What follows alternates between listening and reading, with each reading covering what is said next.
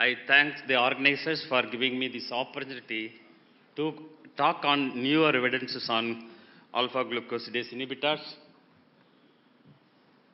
The objectives of the studies are to know the epidemiology and how Indians are different, what are the guidelines, what is the relevance of alpha glucosidase inhibitors in our patients, what are the new evidences. You will be surprised to know them. You are all aware that there are about 65 million people are living with diabetes and about 53% of people are yet to be diagnosed. Indians develop diabetes below 30 years and below 60 years, 50% of the patients die due to vascular causes.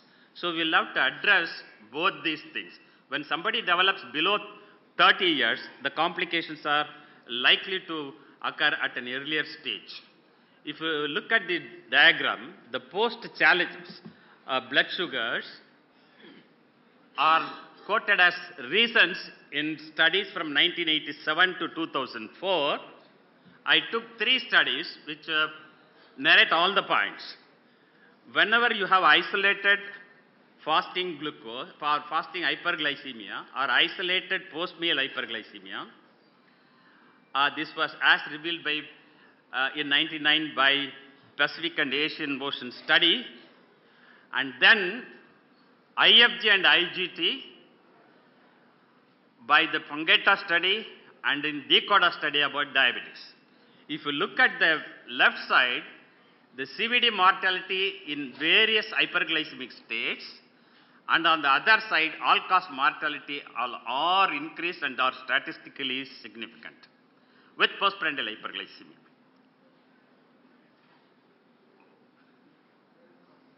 I'm going forward.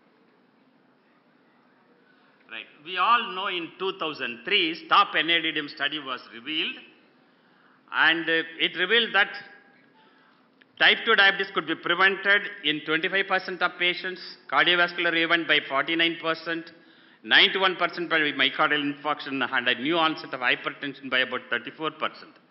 At that time, we never knew what are the mechanisms behind it, and acarbose delays the progression. By studies, it has been very well known, not only to delay, but reduce the risk of cardiovascular events and prevent new cases of hypertension, particularly in patients with IGT. How this happens, some basics we'll have to look into. This is the vascular endothelium, uninterrupted.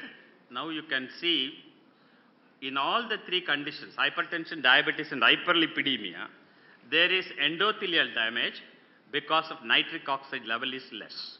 And there are inflammatory markers. Now when you choose a drug, it should reduce inflammatory markers and oxidative stress and reduce carotid intermedial thickness so that the endothelial damage could be addressed at the earliest time. Now, if you look at why fasting blood sugar should be less than 100, researchers have injected acetylcholine into brachial artery and studied the dilatation pattern in normal and in diabetics, particularly with the IFG patients. In IFG, the dilatation is 1/3 to that of a normal person. So try to keep the fasting blood sugar below 100. Next, we look into the postprandial effect. 2 things you will have to look into. One is the metabolic effect, next one is the vascular effect. In hyperglycemia, from normal 140 to 160, there is a vascular stress to the endothelial wall, and you are all aware that the endothelial dysfunction occurs in pre-diabetes and atherosclerosis later. So postprandial blood sugar should be kept below 140. And we all knew this slide. With each meal there is hyperglycemia and there is oxidative stress, and there are so many things quoted. Now, are we doing 6-point blood sugar? We are not testing the 6-point blood sugars. And if somebody has got postprandial hyperglycemia,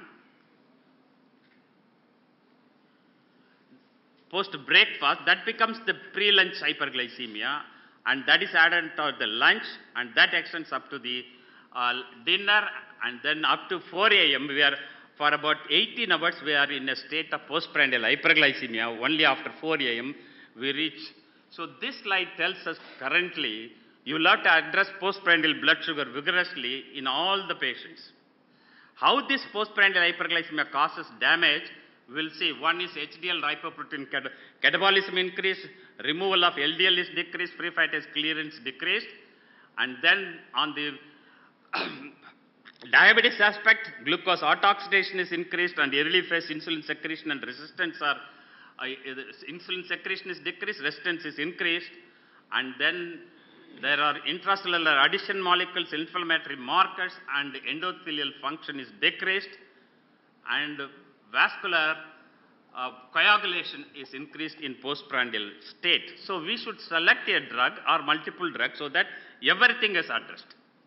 Now, if, we all know that the ticking clock hypothesis stated to us that in IGT itself, or even before atherosclerosis occurs, macrovascular disease, the ticking clock starts before the onset of diagnosis of hyperglycemia and its complications. Now, we all know we eat 3 meals a day and insulin is secreted with each meal. But we check only fasting and postprandial blood sugar at diagnosis every month or once in 3 months. But we take 3 meals a day, teach from the beginning with each meal blood sugar rises to your clients. And how to do that?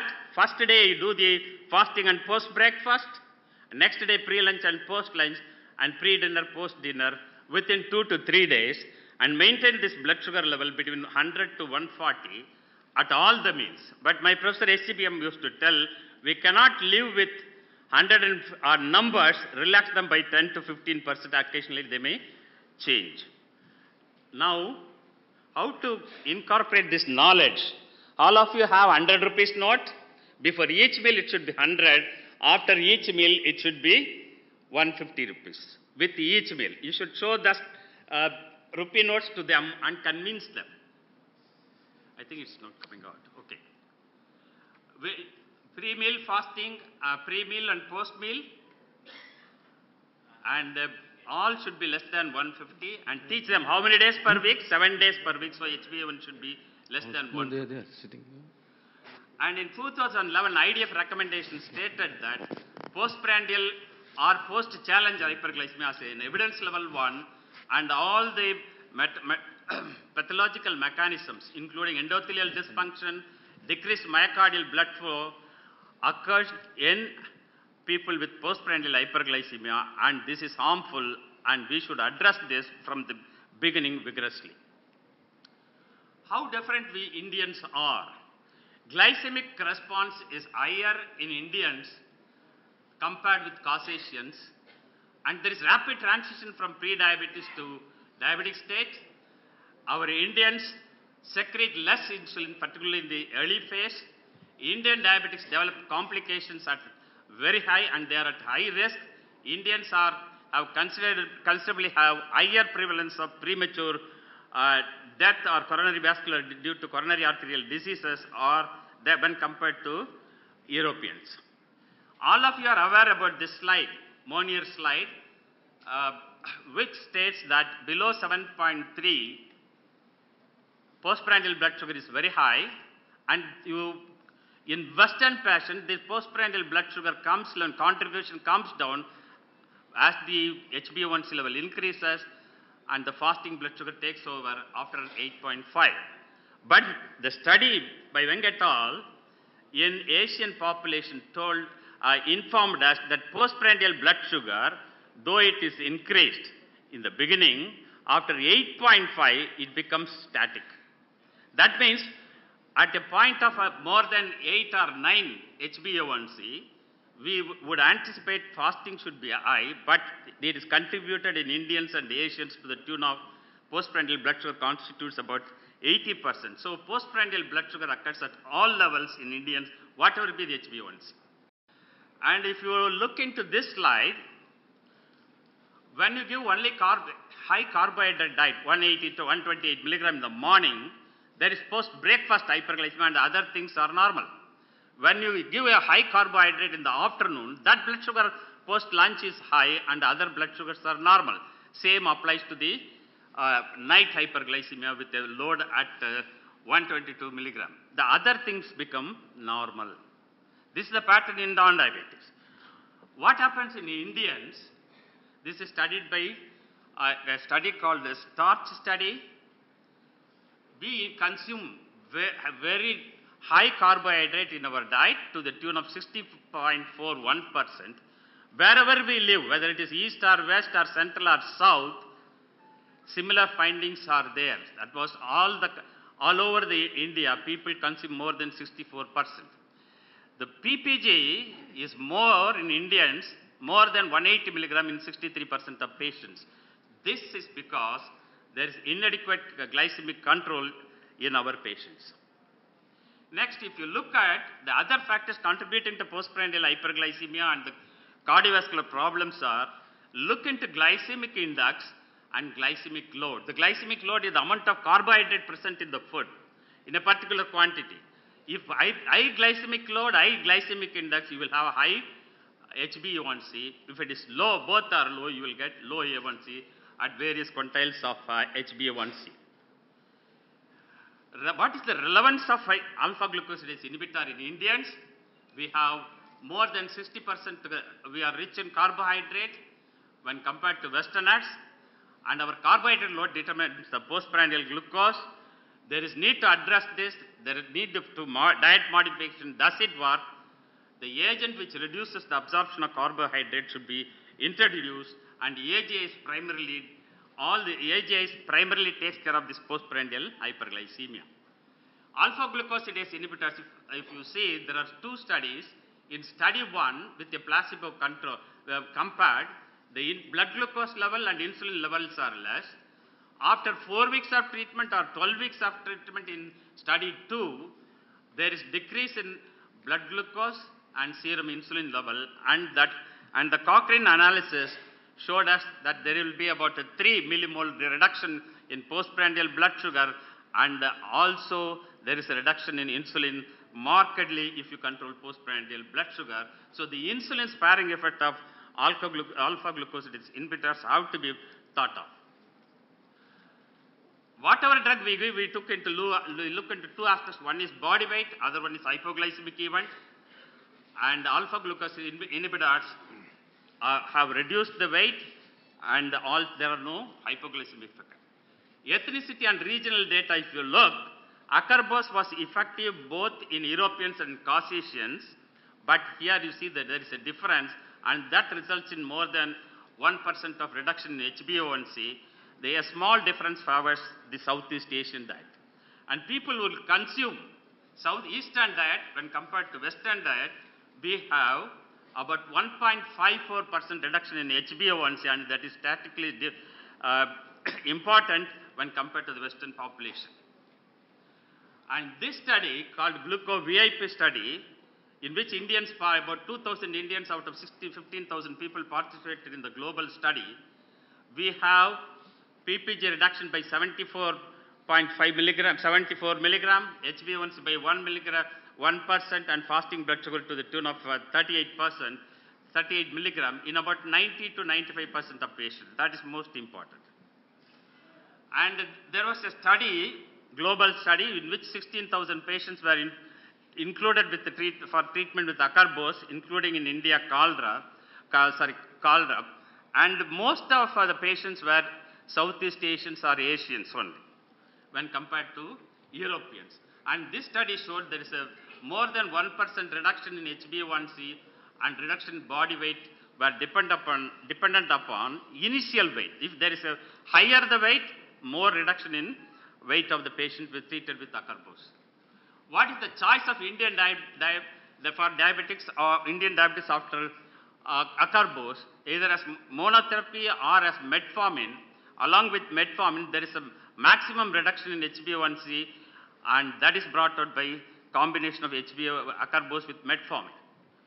And there is reduction in fasting as well as postprandial blood sugar. As I alluded early, there is significant reduction in both when combination with metformin is thought of. There is another study called GLOBE study that also informed us that there is reduction in fasting and postprandial blood sugar, and higher the basal HbA1c, there is more reduction in HbA1c in the beginning. So alpha glucosidase inhibitor treatment of the acarbose favors all the three, fasting, PP and HbA1c reduction in the beginning. It is not only that, 5-year observational study has shown us whether it is acarbose with sulfonylurea or metformin or a combination of drugs or with insulin, there is maximum reduction in HbA1c whenever there is a combination with acarbose. So in other words, acarbose is equivalent to sulfonylurea, metformin, other drugs we have. And the newer pleiotropic evidences are there is cardiovascular benefit because of nitric oxide and nitric oxide synthase, and carotid medial thickness is reduced, decrease in lipid metabolism, and there is a GLP-1 response which we will see now. After 24 weeks of alpha glucosidase acarbose treatment, in 2013, there was an original article in cardiovascular diabetology which showed us about increase in fasting as well as postprandial GLP-1 level with acarbose. Plasma level in both states it is increased, very significant. Apart from its PP blood sugar lowering, and in patients in whom allogliptin failed, acarbose was added later on, and we found that with acarbose and allogliptin, the plasma glucose decreased and the insulin level was much more decreased, and GLP level was increased. That shows, even though GLP-1 allogliptin is there, acarbose enhances when it fails. And this is the most important of the studies with acarbose in all the subjects or for persons who have GLP with following acarbose, or subject with increased GLP-1 after acarbose showed nitric oxide increase, nitric oxide synthase through which it acts, and that resulted in carotid intimal medial thickness, and hence alpha glucosidase will address endothelial dysfunction. And acarbose not only lowers fasting hypertriglyceridemia, it all through the test it lowers even up to 2 hours. When compared to natagalinide, it lowers triglyceride level and hence the lipid metabolism. Stop NADM people who studied that later on found why people did not had hypertension was because of abdominal obesity, systolic BP at baseline and diastolic BP at baseline, and transition to diabetes mellitus, and treatment with acarbose was associated with reduction in hypertension which is statistically significant. And the early improvement in carotid plaque in persons with acute coronary syndrome, when they were treated for 6 months with acarbose, it showed integrated backscatter analysis by which CM, carotid medial thickness, was reduced. And that is collaborated by reduction in CRP level. So acarbose rapidly improves carotid plaque as well as reduces CRP level. And there is Maria study, a meta-analysis of risk improvement with acarbose. A multinational study showed that clinical MI was reduced to the tune of 64% and any cardiovascular event by 35%. So intervention with acarbose can prevent cardiovascular events in IGT as well as in persons with diabetes. And now I compared the cardiovascular benefits of metformin as stated by the Wikipedia, where diabetes-related death, all-cause mortality, any endpoint or myocardial infarction or stroke were less in people treated with any type of therapy, but this was achieved without our knowledge in Stop NIDDM trial with 91% reduction in clinical MI, any cardiovascular event by 50%, and new onset hypertension 35%. So the mechanism which we did not understand, now we are able to understand with the newer ideas. And Stop NIDDM mirror study are evidence cited by IDF to control post-meal glucose and to reduce CV benefits. Use alpha glucose inhibitors, and I have shown the evidence with acarbose.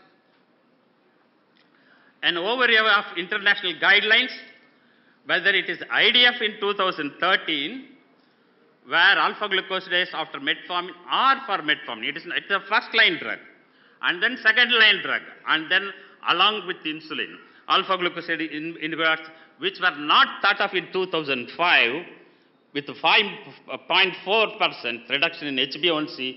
Now we have come to more than 1% reduction with HbA1c. And then this American Association of Clinical Endocrinologists, you can look at these circular ones, alpha-glucosidase inhibitor as monotherapy, or as dual therapy, or as a triple therapy, without this red tags. That means without warning. Alpha-glucosidase inhibitor can be used as first-line, second-line, or third-line drug in diabetics. And China went ahead in 2010 itself, they started alpha-glucosidase inhibitor as the first line and the second line or third line. Here I would like to tell you, of all the alpha acarbose produced in the world, 75% are used in China. That means their meal is full of carbohydrate only. So the key messages are, our diabetic patients consume high carbohydrate, they are younger, have higher glycemic response, and at higher risk of diabetic complications, and most of the patients have higher postprandial glucose level, and we will have to create an awareness to the practicing physicians to reduce postprandial blood sugar, whether it is IGT or diabetes, so that we can reduce the severe risk. I have shown you the evidences for acarbose, which is associated with beneficial effects on hyperglycemia, hyperinsulinemia, body weight, and then GLP-1 enhancer. Here I would like to tell you, there is a latest study in 2014, which was done in China. When you take an alpha-glucosidase inhibitor with a meal, the first 15 minutes there is an increase in GLP-1 because some glucose can enter into the lower part of the ileum. But all the food that has to be digested later only, after 1.5 to 2 hours only, they will reach the jejunum and then start stimulating the L cells so that GLP-1 will be enhanced. And this GLP-1 enhancement not only lasts up to 2 hours, it has been recorded up to 300 minutes GLP-1 level could be enhanced when compared to the comparator drugs or placebo. This only means whether alpha-glucosidase or acarbose can control fasting blood sugar. Yes, if you give night for 6 hours, it can act because of the late enhancement of the GLP-1 enhancement after 3 to 4 hours. That may result in reduction in fasting blood sugar. Acarbose significantly blunts the postprandial hyperglycemic spikes and provides long-term glycemic control if used thrice daily with each meal. Comprehensive cardiovascular risk reduction must be a major focus of therapy, not the blood sugar. You see, you tell them, with the blood sugar, you will reduce your cardiovascular risk. So if you bring out your children nicely, you will have a good future for them. So like that, you will have to say, do the blood sugar. That's why I call diabetes as a blood vessel sugar disease. Please note, blood vessel sugar. People care only for sugar, not for the blood vessel. So that is my definition of diabetes. Diabetes is a blood vessel sugar disease. Care for the blood sugar as well as the blood vessel. AGIs like acarbose has long track record and efficacy with benefits like safety, weight reduction, and negligible risk of hypoglycemia and cardiovascular protection in IGTs, diabetes, and even isolated hyperglycemias. Hence, ladies and gentlemen, so far I have used the word acarbose because HbA1c reduction ranged from 0.77 to 1.3. There were more than 300 clinical trials. Acarbose is approved in more than 95 countries when compared to Ogilvy only in 6 countries. Acarbose is approved by ADA, whereas this drug is, other drugs are not approved. Acarbose provided a comparable reduction in HbA1c and greater reduction in body weight when compared to vildagliptin. Ogilvy provides an inferior reduction, that's about 0.4% to 0.5%. Well-documented severe reduction I have shown to you in both in pre-diabetes and type 2 diabetes. There are few data are coming just now, but a long data is lacking. So, ladies and gentlemen, think that diabetes is a blood vessel sugar disease, control postprandial blood sugar, and give CV benefits to your patient. Thank you.